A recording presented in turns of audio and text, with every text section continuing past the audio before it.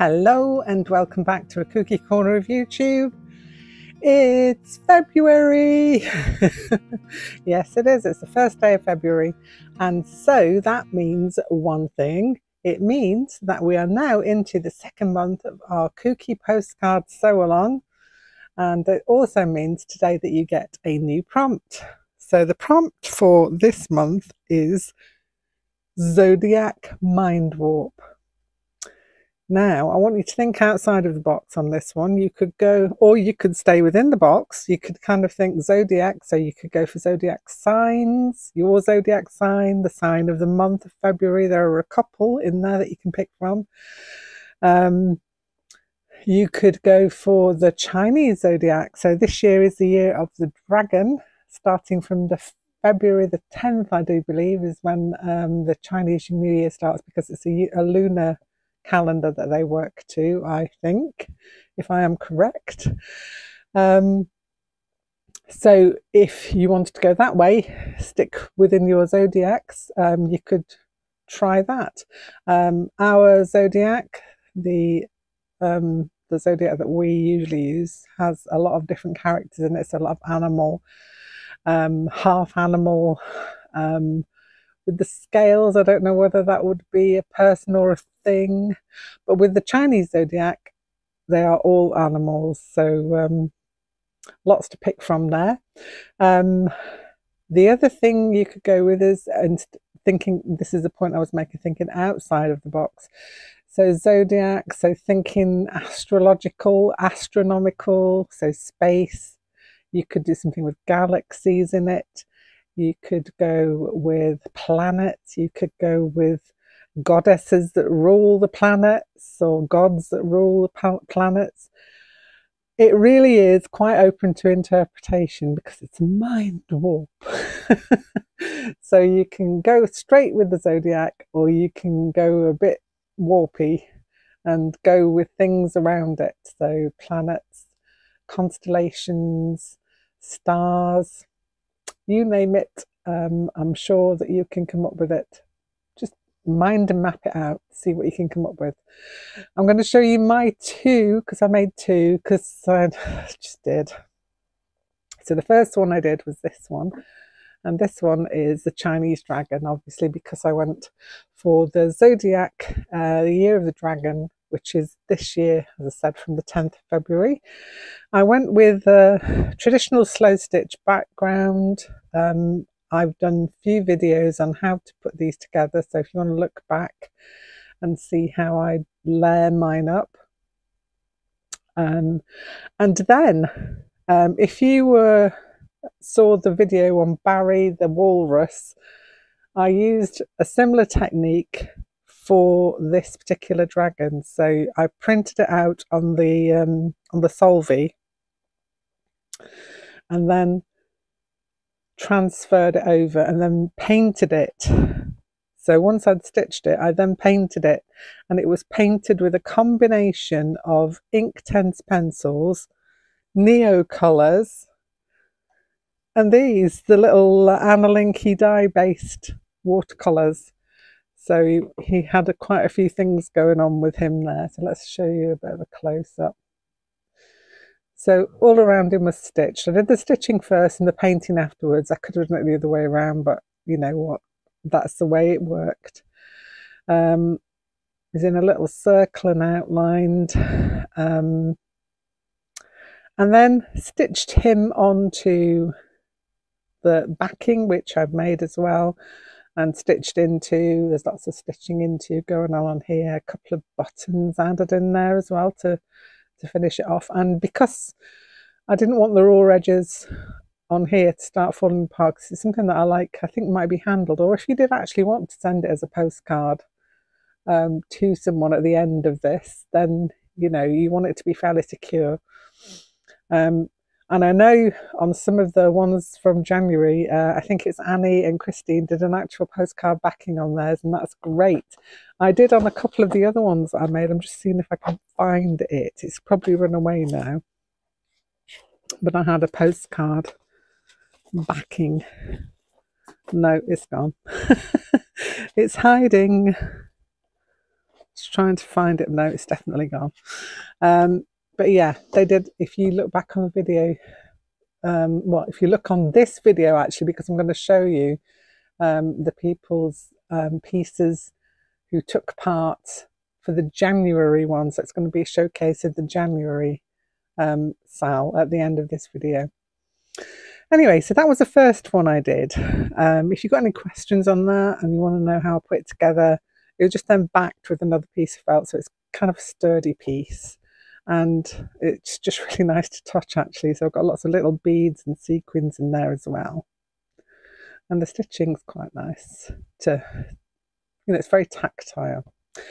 Next piece I did, I went with the traditional our version of a zodiac, and I just took the symbol. And this was a piece of felt. It's like a metallic felt. I got it from Paper and String.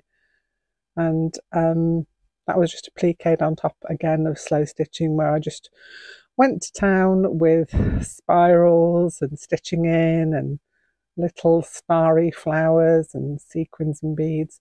I'm still finishing this one up. I'm still putting the backing on that one, but that's just backed over again with another piece and finished off in a similar way, so with a little bit of an edging on it. So those are my two for this month. I want you to think outside the box. Think of, you know, you can go along with a star sign, do something different, go with planets, goddesses, you name it. I'm sure you can come up with something brilliant. So that's those two.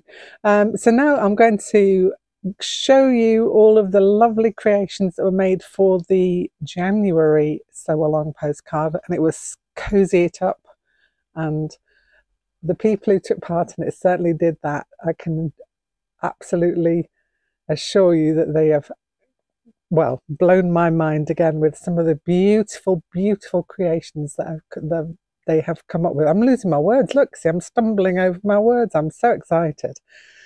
And I'm sure you will enjoy having a look at their work. So that's going to be now.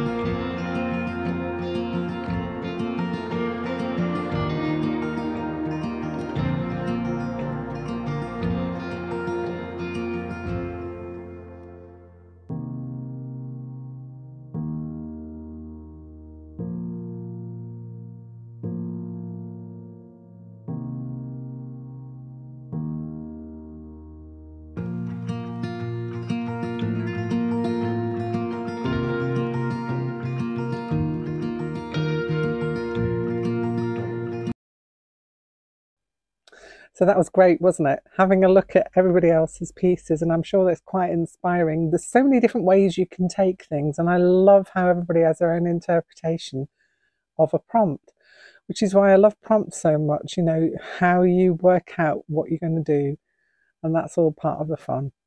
Anyway, if you didn't get to do January's, don't worry, jump in on February's.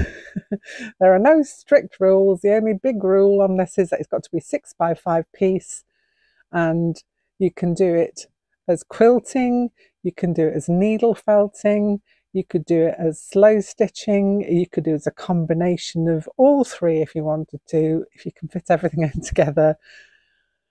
The sky is your limit. So if you wanted to do, you know, traditional quilted backgrounds, you know, that'd be lovely. So whatever you've got time for, you've got a whole month to do it in. So I want to see pictures coming my way. I would say I'd like to get them in so that I can do a video. So if we could say the 12 o'clock on the last day of February, 12 noon is going to be, if you want your picture to be involved, obviously, if you just want to carry on and you don't really mind not having your picture shown, then, you know, just carry on. You could even go back and do January's if you wanted to, you know, if you've got enough time, you could do that as well. So the hashtag this month is going to be exactly the same. It's going to be Kooky Postcard Sal 2024, but at the end it's going to be Feb, F-E-B, at the end to say for February, so that I can differentiate it from the other ones. Anyway, that's enough waffling from me. I hope to see you back here soon with something else. Bye for now.